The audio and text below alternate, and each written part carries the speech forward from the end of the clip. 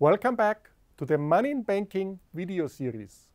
In part 2, we will highlight 3 features of a debt run-up and then illustrate how a financial economy copes with an adverse shock in a world without central bank interventions. In particular, we will focus on 2 adverse feedback loops, the liquidity spiral and the disinflation spiral. You will also learn about the new paradox of prudence. So far, we have set up the economy. The financial system facilitates borrowing and lending across agents.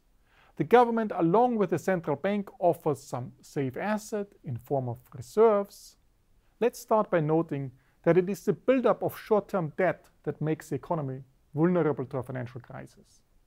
There are 3 aspects of debt dynamics that we would like to highlight up front. First, the run-up in debt can occur in different sectors, from crisis to crisis. For example, in Japan in the 1980s, the debt level increased significantly in the corporate sector. In contrast, in the United States in the 2000s, a run-up of debt occurred in the household sector, while the corporate sector's debt increased only marginally. Second, typically, when there is a run-up in debt, whichever sector it may be, the financial sector is also issuing more debt.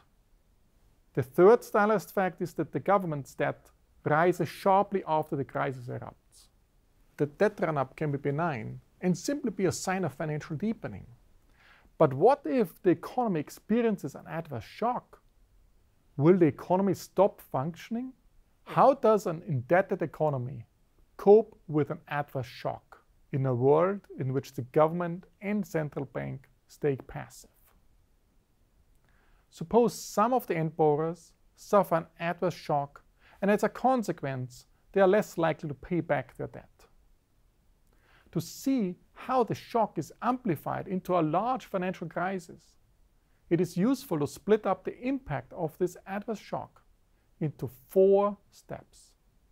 First, the direct impact of the shock on the assets of the banks. Second, the response of the banks shrinking the balance sheet. Third, the impact on asset prices.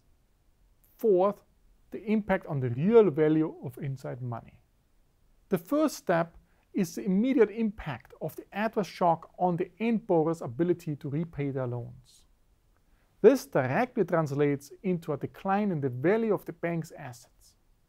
Looking at the asset side of the bank's balance sheet, a decline in the value of credit, say by 5%, leads to a much larger percentage decline in equity.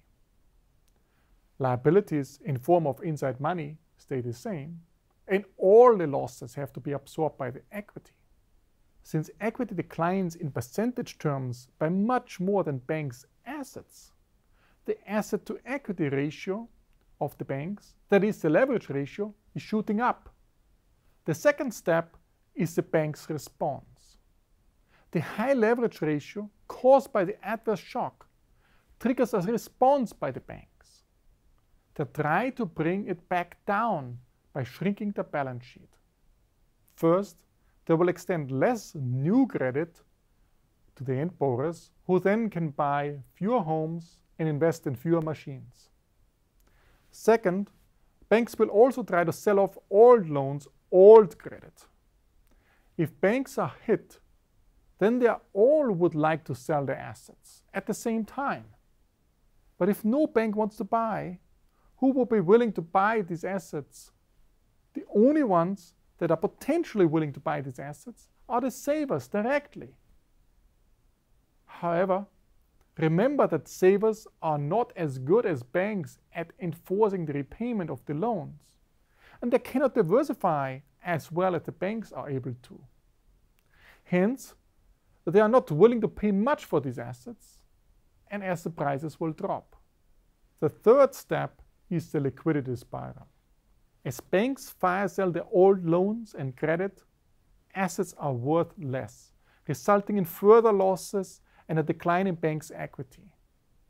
This triggers further fire sales, rise in risk premia, and so forth. Paradoxically, each individual bank's effort to delever that is to be micro-prudent, is macro-imprudent as it increases overall volatility. Our paradox of prudence is to risk-taking what Keynes' paradox of thrift is to saving. Each individual's attempt to save more reduces others' income and ultimately overall savings. Here, each individual bank's attempt to reduce its risk increases the overall systemic macro risk.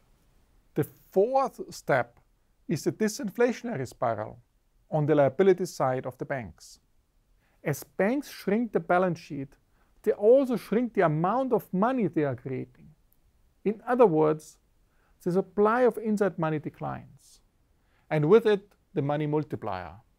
In addition, households' money demand rises, since households are now exposed to additional idiosyncratic risk, which banks ceased to diversify away. Without intervention of the central bank, outside money is fixed. As banks shrink the balance sheet, total money supply declines. As this happens, the value of money rises. Goods are getting cheaper. Disinflation is kicking in. As the value of money increases, so does the value of banks' liability, as shown graphically. Recall, banks owe savers money, so savers are benefiting while banks are losing. This increase in the value of money hurts the bank's equity even further.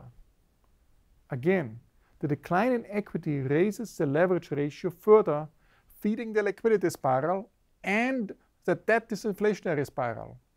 Overall, risk premia rise and investors demand a higher compensation for taking on risk.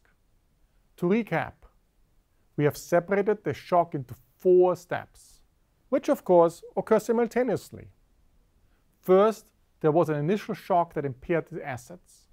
Second, the response of the banks was to shrink the balance sheets, cut back on new loans, and fire sell the old outstanding credit. Third, this led to a liquidity spiral, lowering asset prices and forcing further sell-offs. Fourth, the decline in the supply of inside money and the rise in demand of money led to disinflation, which increased the real value of debt that banks owe to the savers. All this significantly lowered banks' equity and gave rise to risk premia. In sum, a small shock has large, persistent effects on the real economy and hurts especially the levered sector, including banks. We have analyzed the impact of an adverse shock on financial stability, price stability, and we have gained a better understanding of their interaction. We have seen that the banks are hit on both sides of the balance sheets. On the asset side and on the liability side, we have 2 spirals, the liquidity spiral and the disinflationary spiral. Because of the liquidity spiral, we have less new credit, fire sales, declines in asset prices, declines in investment and economic growth. On the liability side, the disinflation spiral is at work. Deposits decline, the real value of money and debt rises. The money multiplier collapses. Overall, banks' adverse shocks are amplified and can persist. Both lead to systemic risk endogenously generated by the system. To sum up, part 2 of this video series taught us how spirals amplify a small adverse shock if central banks stay passive. Click on part 3 to learn how monetary policy can contain the amplification.